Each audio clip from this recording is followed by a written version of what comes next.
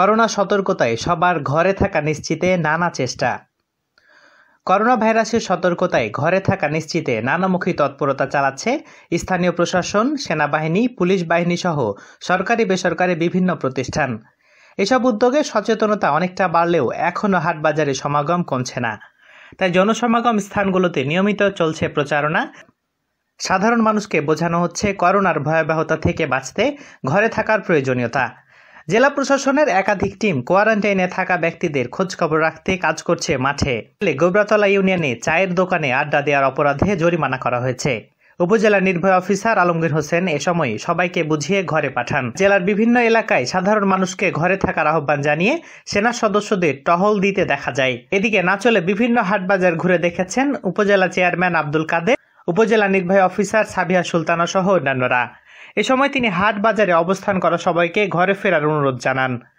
তিনি বলেন, আপনারা নিজের পরিবারের ছোট্ট শিশু, বাবা মায়ের কথা ভেবে হলেও ঘরে থাকুন, এতে আপনাদের সবারই মঙ্গল হবে। কর্মহীন মানুষের সহায়তায় চাল বিতরণ অব্যাহত। করোনা পরিস্থিতিতে সবকিছুই থমকে গেছে।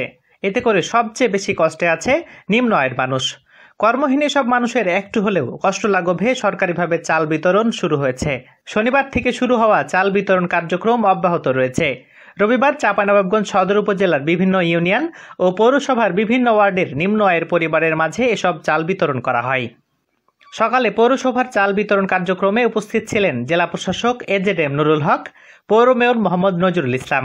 এছাড়াও সদর উপজেলার বিভিন্ন ইউনিয়নে চাল বিতরণে উপজেলা পরিষদের চেয়ারম্যান তৌসিকুল ইসলাম তোষী, উপজেলা নির্বাহী অফিসার আলমগীর হোসেন সহ সংশ্লিষ্ট ইউনিয়ন পরিষদের চেয়ারম্যানরা উপস্থিত ছিলেন।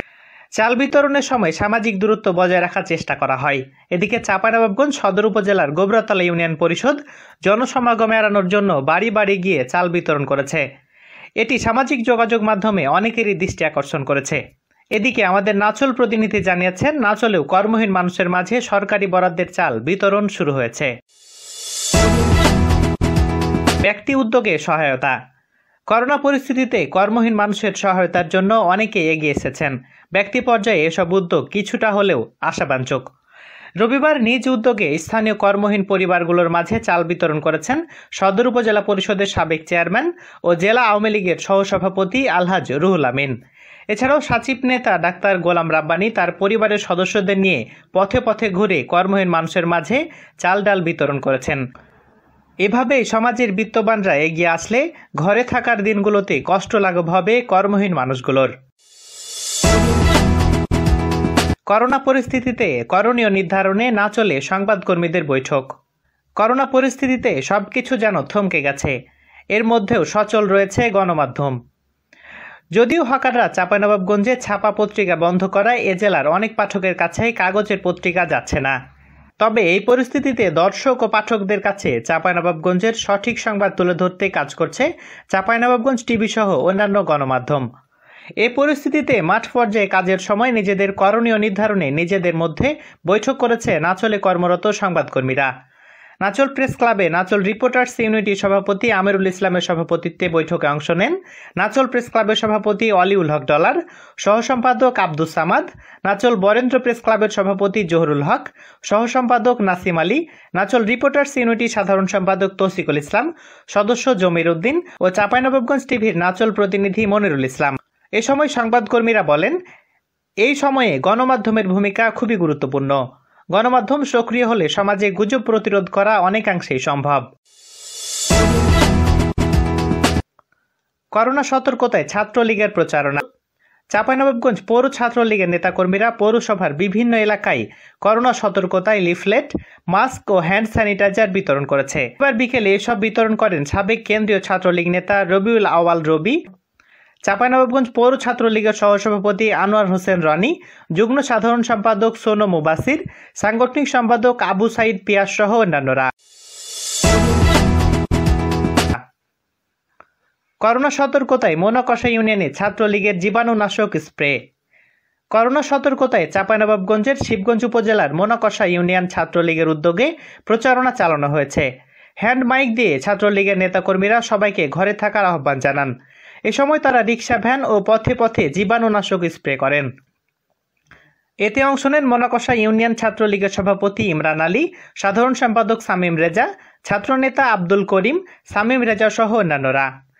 জেলা ছাত্রলীগের সহসভাপতি আলাউদ্দিন জানান, করোনা সতর্কতায় ছাত্রলীগের নেতাকর্মীরা প্রচারণা ও জীবাণুনাশক স্প্রে করার কাজ করে যাচ্ছে। করোনা সতর্কতায় ছাত্র দলের জীবাণুনাশক স্প্রে। করোনা সতর্কতায় চাঁপাইনবাবগঞ্জের বিভিন্ন এলাকায় জীবাণুনাশক স্প্রে করার কর্মসূচি হাতে নিয়েছে জাতীয়তাবাদী ছাত্রদল। রবিবার গমস্তাপুর উপজেলার রহনপুর ইউনিয়ন, আলীনগর, বাঙ্গাবাড়ি ইউনিয়নে বিভিন্ন এলাকায় জীবাণুনাশক স্প্রে করেছে ছাত্রদলের নেতাকর্মীরা। এতে অংশ নেয় মোহাম্মদ আবদুল্লাহ, আলমগীর হোসেন, জাহাঙ্গীর হোসেন সহ ছাত্রদলের অন্যান্য নেতাকর্মীরা। সামাজিক দূরত্ব নিশ্চিত করতে নিত্যপণ্যের দোকানে গোলবৃত্ত।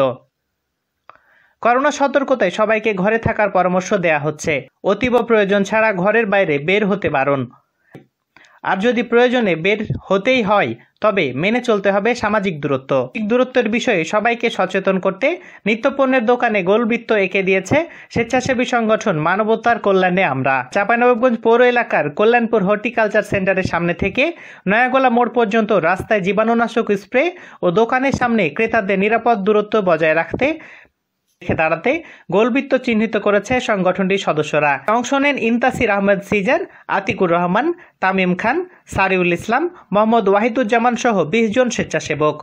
শনিবার থেকে কার্যক্রম শুরু হয়েছে জানিয়ে সংগঠনটির সদস্য আতিকুর রহমান জানান, এই কার্যক্রমের ধারাবাহিকতা আগামী কয়েকদিন অব্যাহত রাখবেন তারা। আজ এখানে শেষ করছি চাঁপাইনবাবগঞ্জ টিভির সংবাদ আয়োজন। নিয়মিত আপডেট পেতে সাবস্ক্রাইব করুন চাঁপাইনবাবগঞ্জ টিভির ইউটিউব চ্যানেল।